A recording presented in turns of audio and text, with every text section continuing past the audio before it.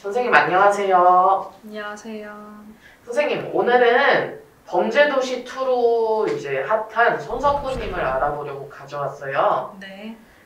뭐 생년월일은 따로 필요하실까요? 아니요, 필요하지 않습니다. 사진 있으시면 사진 좀 주십시오. 아, 이걸로 보면 됩니까? 네. 이분에 관한 그냥 점사를 뭐 손님이다 생각해 주시면서 있는 그대로 말씀해 주시면 돼요. 편하게. 제가 이분을 처음 봤는데요.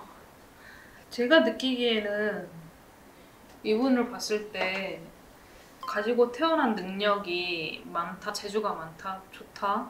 그리고 어떻게 보면 집안으로 봤을 때도 조금 재물 운기나 이런 게 좀 좋지 않나 이렇게 보이고, 본인의 노력도 어떻게 보면 내가 이루고자 하는 것들, 욕심 이런 것들이 많다 보니까 내가 하고자 하는 것들도 많이 바뀌기도 했지만 어쨌든 그걸 다 이뤄내신 분인 것 같아요.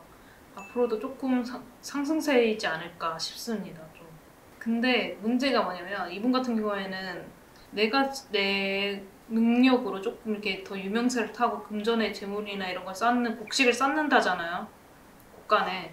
그 쌓는 운기는 지금부터이긴 하지만 어떻게 보면 그게 같이 좋은 운기가 들어오면서도 구설수나 이런 주변 사람으로 인해서 내가 조금 안 좋게 연류가 되거나 조금 문제가 생기는 경우가 많을 걸로 보여요. 그것만 조금 주변에 있는 사람들이나 이런 분들을 잘 두시면 승승장구하겠지만, 그렇지 않다면 본인에 있어서도 연기 생활이나 이런 거 있어서도 조금 지장이 있지 않나 이렇게 보입니다. 또 너무 이렇게 성격 자체가 완벽하려고 하는 성향도 있고, 그리고 주변 사람들한테 나의 모든 걸 내색하는 성격이 아니다 보니까 어떻게 보면 주변 사람 봤을 때는 되게 밝고 긍정적인 사람인 것처럼 보이겠지만 내 스스로 내면 안에는 조금 외로움도 있으신 것 같아. 그냥 제가 봤을 때는 조금 이런 사고수도 조금 비치니까 조금 조심해서 가는 게 맞지 않나 싶습니다. 자꾸 구설이나 뭐 이렇게 주변 사람으로 인해서 조금 이렇게 내가 가다가도 좀 안 좋은 소식도 같이 이렇게 조금 올라올 수도 있고 하니까. 배신당할 수도 있는 건가요? 배신하기보다는 그런 사람, 주변에 있는 사람들로 인해서 내가 구설이나 뭐 이런 게 오르니까 금전으로도 손해 볼 수도 있는 거고, 크게 뜨는 별은 쉽게 지는 경우도 있잖아요. 그 스타성이 오래가지 못한다 이런 말이라기보다는 명이 길어 보이지는 않으세요. 얼마나라고 말씀 못 드리고, 조금 그냥 왜 이분을 보면 자꾸 박용환님이나 아니면 김주영님이나 이렇게 조금 45세, 그러니까 중년의 나이 들어서고 나서 50세 뭐 이렇게 55세 안쪽으로 조금 이렇게 안 좋게 많이 가셨잖아요.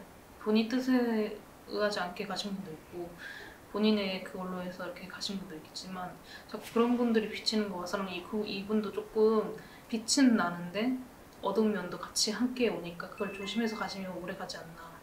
좋지 못한 것도 있고 어쨌든 운기가 늘 항상 좋을 수는 없는 거니까. 근데 운기는 갖고 태어난 운기는 좋게 태어나긴 했어요. 본인이 봤을 때 본인이 노력하는 것도 있고 욕심도 있어서 많이 그렇게 가는 것도 있겠지만, 갖고 태어난 운기가 좀 좋기 때문에 자기가 노력한 거에 비해서 조금 더 많이 잘 따라오지 않나 싶습니다.